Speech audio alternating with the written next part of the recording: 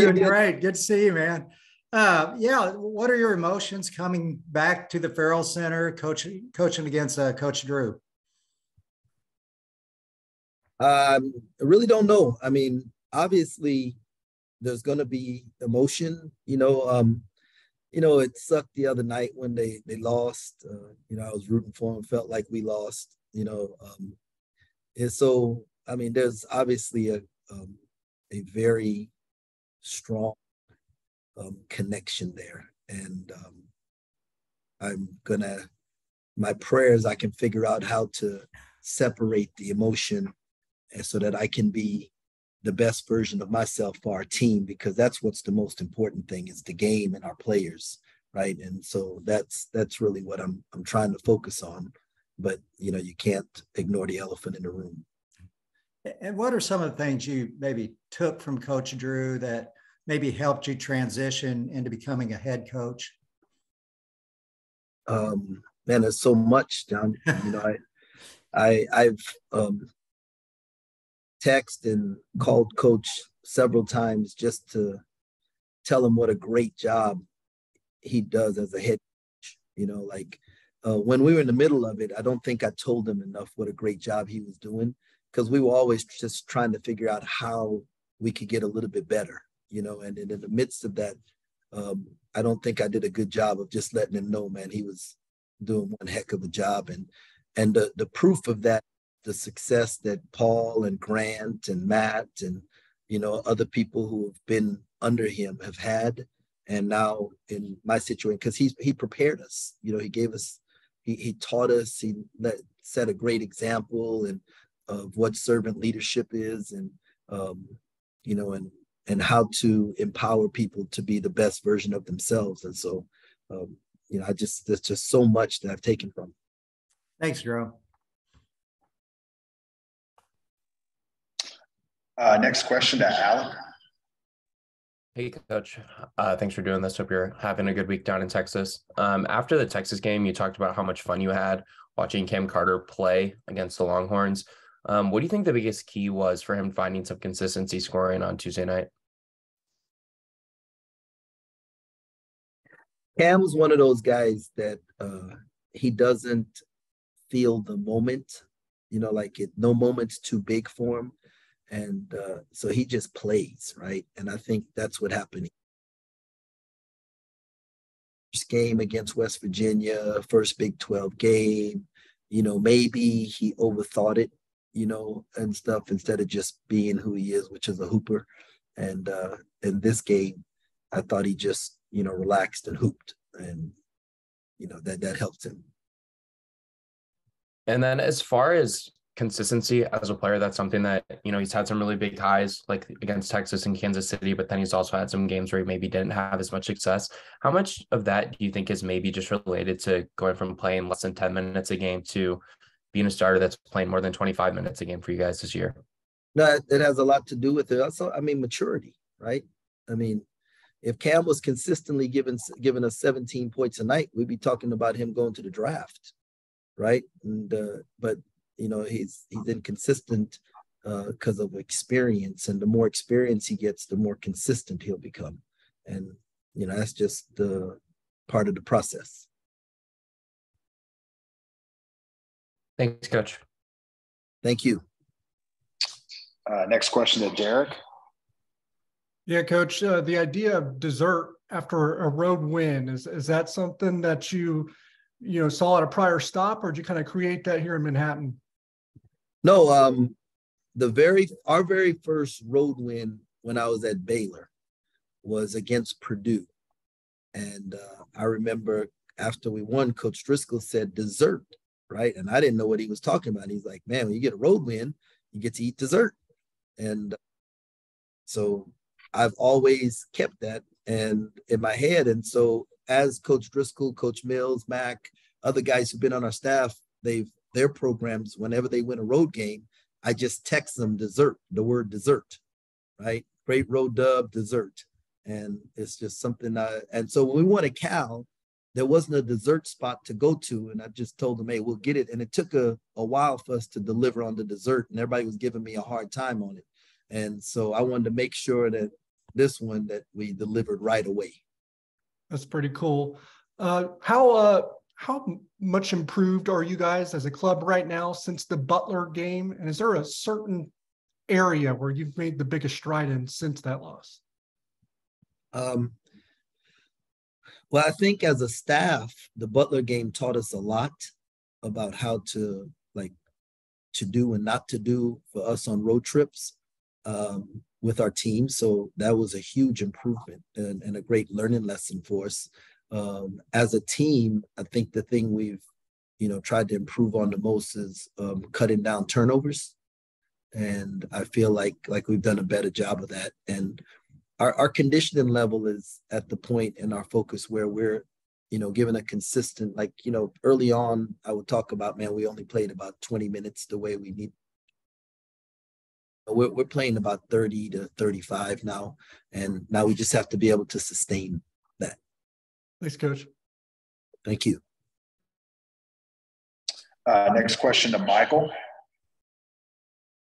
When you get the win, is it easy to de-emphasize that number on the right at 103, or do you guys get after it in the gym on emphasizing defense here the last few days? Well, we're always going to emphasize defense, but there are some nights, man, where, these dudes, they spend all summer, they spend their whole life, being in the gym shooting. They didn't go in the gym and do defensive slides, right? And, Texas was scoring, and we had to keep scoring. And so, it was one of those games where both teams were playing at a high level offensively. And, it's crazy to me is when the games are, 55 to 50 or 60 to 55, you get the questions of, man, your offense sucks and what's going on and this and that and the other. How can you improve on your offense? Well, now we score 116 and it's like, man, your defense sucks. Well, no, the other team is good too. It's not like we're going to win 116 to 40 against the University of Texas at Texas, right? And so, it was one of those games where both teams were playing at a high level offensively, and you just have to roll with it. Now, are there some areas we can look back and say, man, we could have got a stop here and a stop there? And yeah, we're gonna tweak those things. But man, like I've told y'all several times, I have a friend named Tim Malone, and after every staff meeting, right, we would have at Baylor when he was there talking about our defensive coverage and everything we're going to do, he would stand up and say, I hope we make shots. And you know what? On Saturday night against the Bears, I hope we make shots. What have you seen from Marquise Noel in his basketball IQ, say on a scale of 1 to 10? Can you ask that again? I just heard the last part of it. Marquise Noel, as far as basketball IQ goes, on a scale of 1 to 10, where does he rank? I'm not good with scales. I just tell you this, that he's played for 3 different coaches in the last 3 years, I believe, and had to learn 3 different ways of playing the game and have to try and see the game through 3 different guys' eyes. And he's been able to do that. And, I'm thankful that Keith is a 22, 23-year-old, man. And he loves the game of basketball. He devours it, right? Like it's constantly trying to learn. And that's what's allowing him to be able to play at a really high level and just embracing the way we want him to play. And I think a lot of the credit also, the credit goes to Keith first, but some of the credit has to go to Coach Perry and our offensive schemes, because we're putting Keith in spaces where he doesn't have to guess where to throw the pass. He just has to make the right read, and he's embracing that.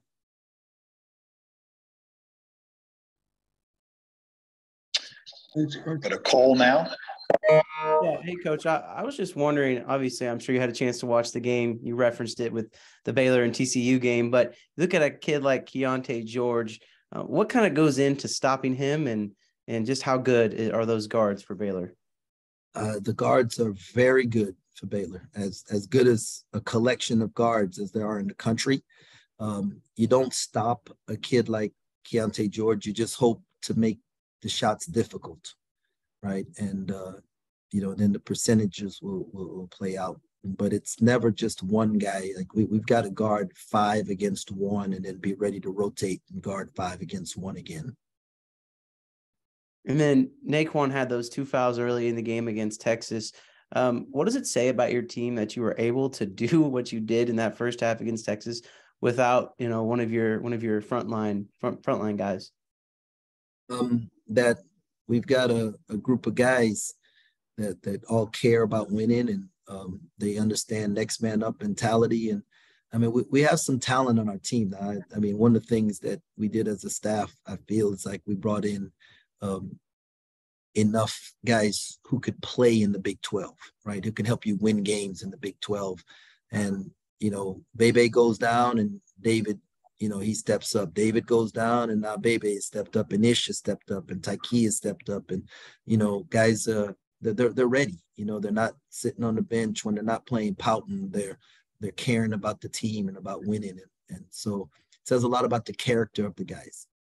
And then last one for me, Baylor starts off 0-2 in the conference. I don't know the last time they did that. I'm sure it hasn't been very often. You would know, but just you feel like maybe there might be a little bit of desperation on that side. And how hard is it to play against a team that knows that this is a game that they really need to win?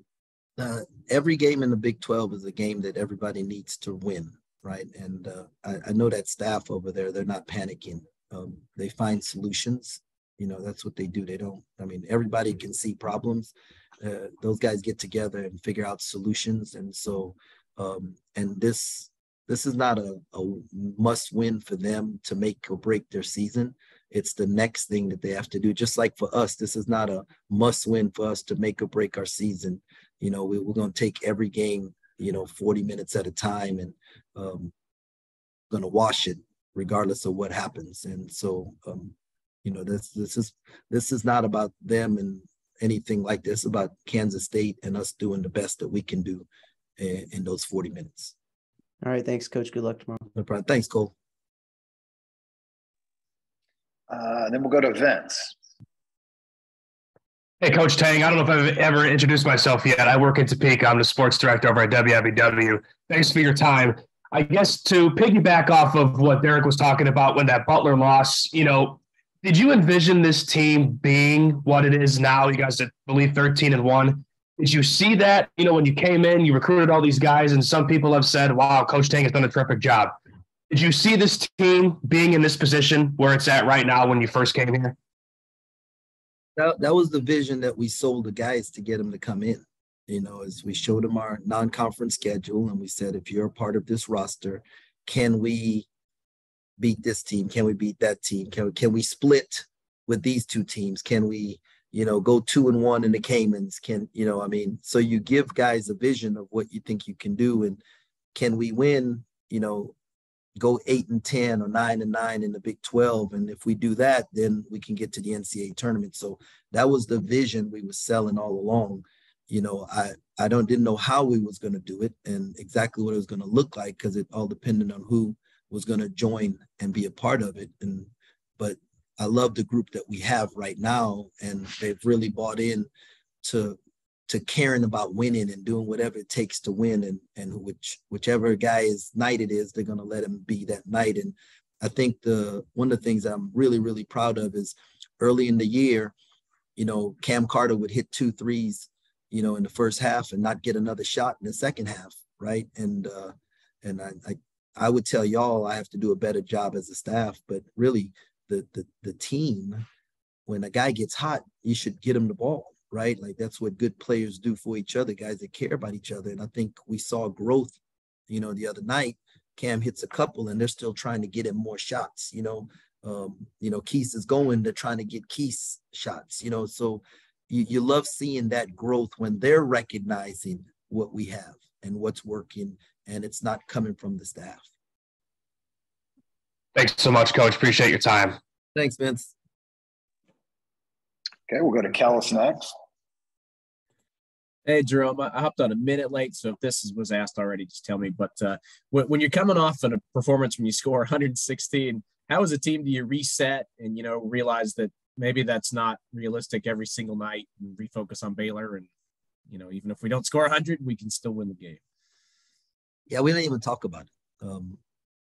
You know, our thing is we celebrated that night, let them enjoy it. Next day it was about, you know, going 1-0, you know, rehabbing, doing what we need to do. And now we're just going to go play. And the pace of the game and the style of the game determines what happens, you know. But we didn't go in thinking we was going to score 100 points, and, you know, definitely not thinking about that this next game. We just want to have one more point than the other team. And at least externally, it seems like that game at Texas maybe raised some people's expectations, or at least, you know, opened some eyes about you guys. Watching that, did you have any moment yourself where you thought, boy, maybe these guys are a little bit better than I thought? No, not really. Like our goals haven't changed from the beginning of the year, you know, and we have certain things that we want to accomplish, and we're going along the road. We don't know how. Like, I can't like tell you, hey, we said we were going to do this and went on the road. We didn't know we were going to play 3 ranked teams to start the Big 12, right? I mean, you just never know. The key was that, hey, we got to keep getting better and, you know, win a certain number of games that gives us a chance to get to the NCAA tournament. And, you know, so our goals didn't change at all. Now, I haven't even watched the Texas game. Okay. I set it aside and been focused on Baylor. And, but, you know, you obviously think, man, you know, we're really making strides, you know, like the hard work in the summertime with the shooting, like we're probably not going to shoot like that every night, but, you know, now all of a sudden teams have to guard us a little bit differently, you know, and so it's going to open up some different opportunities for some different guys. All right, great. Thanks, Jerome. Good luck tomorrow. Thanks, Kellis. Go back to Michael. Coach, any update on David Gasson's condition right now? Still day to day, my man. He's working through it. All right. Thank you. Coach, that looks like all the questions we have. I appreciate your time. All right. Thanks a lot. Go Cats.